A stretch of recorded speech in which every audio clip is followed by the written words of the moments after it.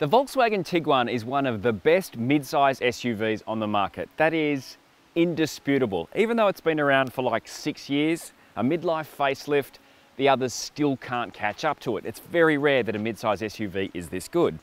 But there was always a gap in the range, a gap that had been gnawing at me for years. Volkswagen Group loves a fast SUV, but there wasn't a fast Tiguan. Well, there is now. This is the Volkswagen Tiguan R. Volkswagen really did take their time, and then a little global event happened, but it's finally here in Australia. Before we start on the Volkswagen Tiguan R, there's a couple of things I'd like you to do for me. First, hit subscribe and hit the bell button if you haven't already to make sure that whenever we post a new video, you will hear about it straight away. Second, if you like this video, hit the like button, get involved in the comments, tell us what you think about the Tiguan R. Now, what's also going to happen is we're going to talk about a few things. We're going to talk about what is it. We're going to say how much it costs and what you get for that, what the interior space is like, how it drives, warranty and servicing, the whole bit. We're going to chop it up down the bottom there. There's going to be time codes and the chapter markers in the YouTube scrubby bar thing. Let's get going. The formula is very simple. Take the Tiguan body shell, drop in the Golf R's engine from the Mark 8, add a tricky rear diff, huge wheels, active damping and the R drive mode. It's loaded with gear, goes like a stuck rat, but will comfortably seat 4 with a boot full of stuff and take you where you want to go. This colour, Lapis Blue, is exclusive to the R and it's got a really lovely depth to it. I'm a fan. There are new front and rear bumpers too, and there's lovely 21-inch alloys on massive Hankook Ventus tyres.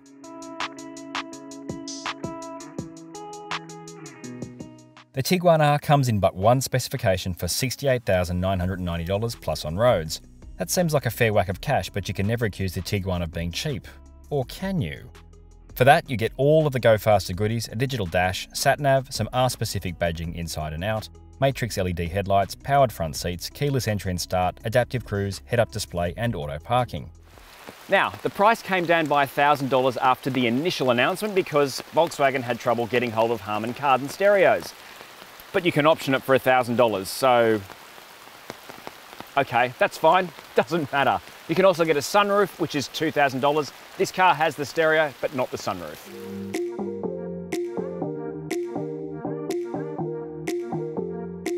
Now, behind this electric tailgate is a very clever boot. Now, I know that's a very strange thing to say, but I am easily pleased. To start with, you have 520 litres. The seats, 40-20-40 split fold, they can actually push forward. So as well as getting the kids closer to you when you're driving, because who wants to be far away from the little bands, you do get more space. You get 615 litres. When you fold them down, you have 1655 litres. On top of that, this is one of those clever 2-position floors. So this is in its utmost position where the lip is nice and flat, and you can get a little bit more depth by putting it into the second position. Underneath is a fully 6 subwoofer. There's no spare in this car, the wheel's far too big. So you get a tyre repair kit, which is helpful in a little bag here, and the jack and stuff is here. Right, here in the back, well, it's a Tiguan, so it's very, very comfortable and plenty of space.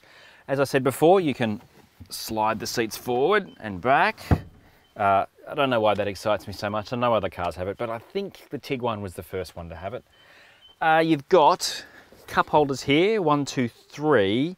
That middle one, I'm not sure how useful it is, and really, they're a bit shallow and won't fit a bottle, but they're cup holders, not bottle holders. There are bottle holders here in the door, and what's nice about them is they're lined with carpet so that things don't rattle around inside if they're smaller than that bottle.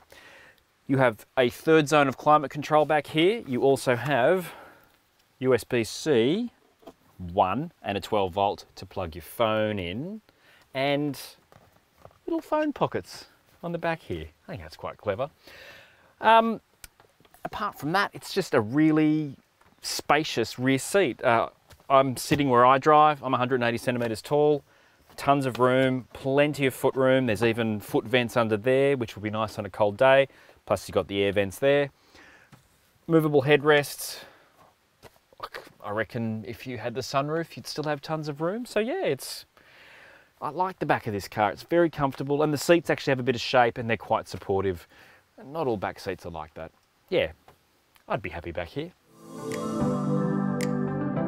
All right, here in the front we have our first disappointment, and it's the seats. Now, there's nothing wrong with these seats. I mean, they're very nice Napa leather and nicely stitched and got an R logo in the backrest and this blue stitching, all very cool.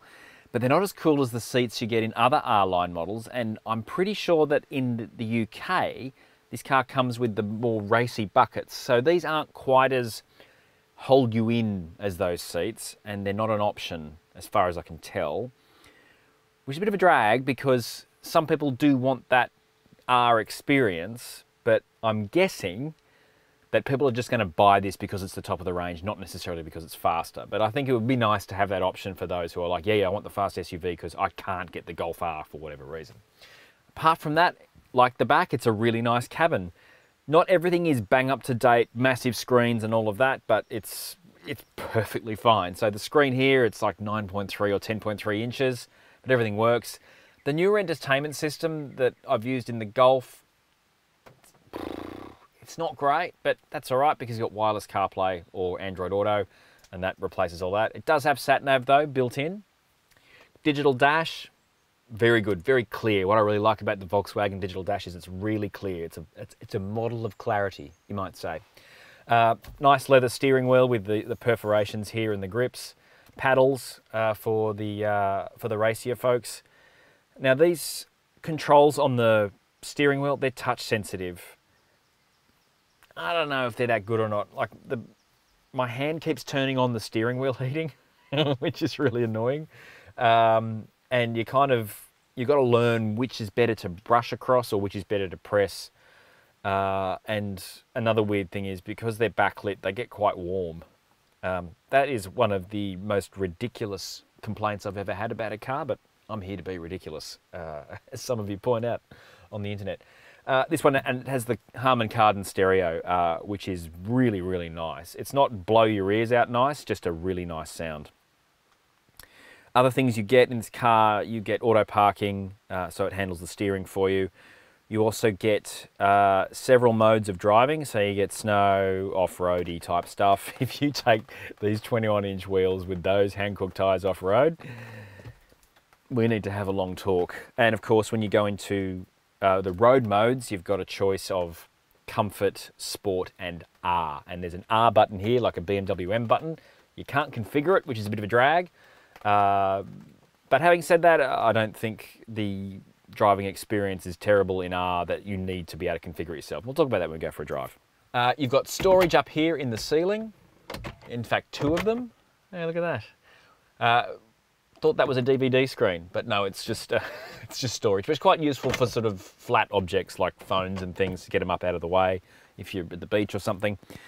You've got a spot for your phone there, two USB-C ports, nice little roll top cover for your two cup holders. What I like about this is the cup holder things are retractable, so if you want to put something else in there, you can. It's not just a cup holder, so it's reasonably versatile. And a bin under here. And like the back, you've got bottle holders in the doors that are lined with carpet. It's a great cabin. It's beautifully built. It's not an avant-garde design or anything like that, but there's some really nice touches in it, especially the R touches. Yeah, it's pretty good and very comfortable. When the weather's like this, you'll be very pleased to know that the Tiguan ships with 7 airbags. One of them is a driver's knee airbag. The usual stability and traction controls. Of course, it's all-wheel drive, which in weather like this is excellent.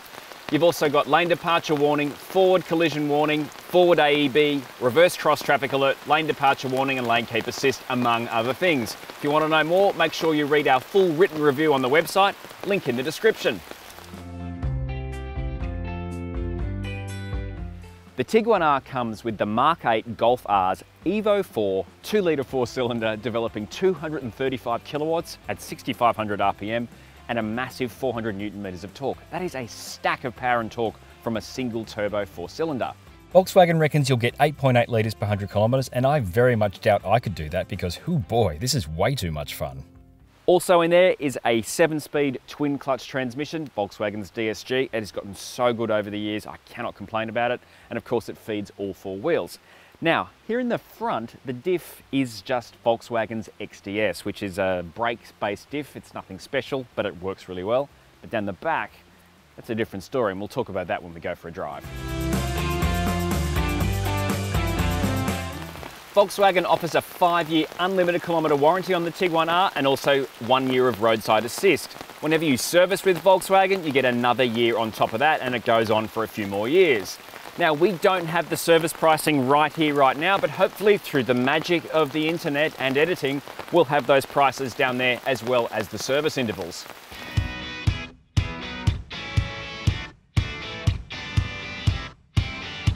Right, let's knock off a couple of the usual internet experts. This is not a particularly hard riding car. I am currently in the top mode, race, and while you know you're in race, it is not super uncomfortable. It is not as hard as, for instance, the BMW X3M, which is a step above this car. It's got a lot more power and torque and all that, but it rides really hard, and this is nothing like that. I reckon a lot of people will leave this in race all the time, just because that's the best mode to be in, and the ride is pretty good, and it's been on all sorts of different surfaces today, and it's been fine. I mean, the reality is it shouldn't ride this well because it's on massive 21-inch wheels, 35 profile tyres. Like, there's not a lot of give, but the adaptive damping is really good, and it soaks up absolutely the worst of it. It's not going to be soaking up too much in race, obviously, but it's very good. But the payoff of any light jitter, but what it is always, is planted. This car feels so planted. So it reminds me a lot of the first time I drove the original Audi SQ5, this kind of physics-defying vibe that the chassis got, because it really sticks to the road and nothing seems to unsettle it. Mid-corner bumps, fine. Changing camber, fine, all good. It really does stick to the road. I mean, you've got to be doing really dumb speeds to make a mess of this, and maybe on a track that's going to come out. But honestly, only a few of you are going to track this, and people who buy these cars to track them do know the limitations of a nearly 1,800 kilo SUV. And knowing that it's 1,800 kilos, it really doesn't feel like that. It feels just as light as the other ones, which admittedly are only another 100 or so kilos lighter, but it doesn't feel chunky because it's got a really good change of direction. When you hit the steering wheel, left or right, it goes left or right. There's a little bit of movement in the body as it settles down onto the outside tyres, but nothing dramatic. Nothing dramatic at all. And that's when you're pushing on. When you're just driving around, you're not going to notice anything. It's a really comfortable car. And when you knock it back out of race into the more civilized modes, it feels like the 162 TSI I drove a couple of months ago, just a bit calmer with the engine. Now this engine, what a cracker of an engine. So little turbo lag, considering how much power this thing generates. I mean, 235 kilowatts is an absolute crap ton of power, and it revs to 6,500, whereas most turbo engines of this size are revving to six and a bit. And it is a very free revving engine. It doesn't feel tightly wound or like it's going to burst because, you know, it's being over-tuned. It does feel very drivable, which again I wasn't quite expecting given my experience with the previous version of this engine in the Golf R and a couple of other cars. I think what's really important about this car is, while nearly 70 grand doesn't sound like very good value for money, in the company it keeps, it's very good value for money. The BMW X3M is now nearly $120,000. That's a lot more money. The Audi SQ5 in both petrol and diesel, they're another 25 grand over this, maybe a little bit more. Or 35, in fact, it's quite a lot more. And then, you know, the GLC 43, which is the Merc, well, that's miles away. That's up in the 150s. This car is barely slower than any of them, despite them having more power. Some of them have a lot more stuff, but not the kind of money that we're talking to justify the price difference. Bizarrely, the car that is closest to this is the Porsche Macan T, which is newly released. It has this motor in it, but with fewer kilowatts, which I find interesting, to say the least. But really, this is an enormous amount of fun. It's a proper hoot. So really, this is kind of the bargain performance SUV from Europe, unless you're going to bring the Skoda into the reckoning. But I don't think the Skoda drives as well as this does. But honestly, this is such a great thing to drive. It's fun to drive in pretty much any situation. The dreadful weather I've had while I've had this car, this is the first time this car has seen the sun in my hands, just so we're clear.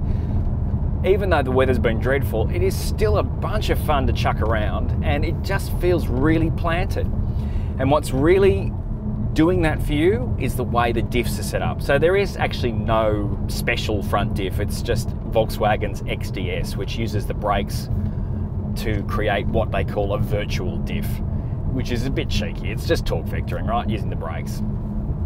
But it works really well because at the back, there's a diff with a bit more going on. Fundamentally, what this thing does is it keeps the nose turning when ordinarily 1800 kilos is telling the nose, nah, you're not turning. So when you throw it into a corner and then you hit the throttle, it brings the front around to where you want it to be so you don't get any push or any understeer. And when you're braking hard into a corner, it makes sure things don't go awry, especially at the rear end. It's a really good diff, and the way it's set up is really nice and really secure. So it's quite different to the Golf R in that sense, in that it's more about security than playfulness, but you're still having a ton of fun, especially in such a big, heavy car. So I made a couple of points before about the seats. I would like the grabbier seats, partly because they're cloth or Alcantara. I think they're more for me. Some owners, or most owners, probably won't care, but it'd be nice if they were an option. I did say that before. When you are driving quickly, these touch-sensitive buttons are a bit annoying. Like before, I was turning left and my palm hit the R button and it fell out of R, which is kind of irritating. I also said that the R button wasn't configurable. There is an individual mode, but you have to go in and set that up in the screen, and you have to select it in the screen. You can't just hit the R button to do what you want it to do like the Audis and the BMWs do. So that's a minor quibble. Again, I don't mind the race mode. I think it's perfectly fine. The steering's the right weight. Everything feels fine. Yeah, and you know, again, I've mentioned the weight of this car twice. The brakes are phenomenal. They're so good. They look great too, those blue calipers.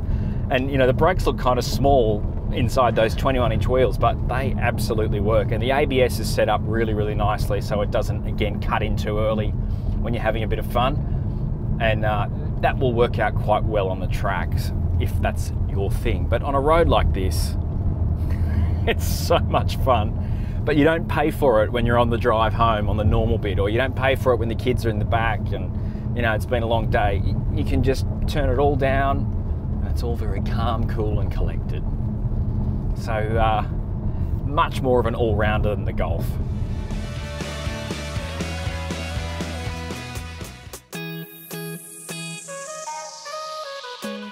The Volkswagen Tiguan has always been the mid-size SUV benchmark. Even though it was late to the party, came out of nowhere, bam, set the standard. This resets the standard. Even though there are more powerful ones, they're all more expensive.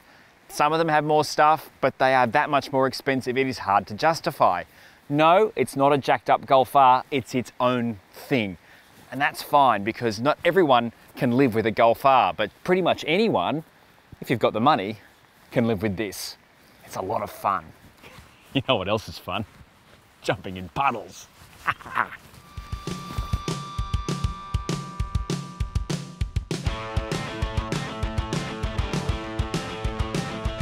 think it's leather, but it's a weave kind of fabric. I'm going to start all that again. One more time for the dummies. Bottle holder here in the door. Very nice touch. It's lined with carpet. How about I start that again and go...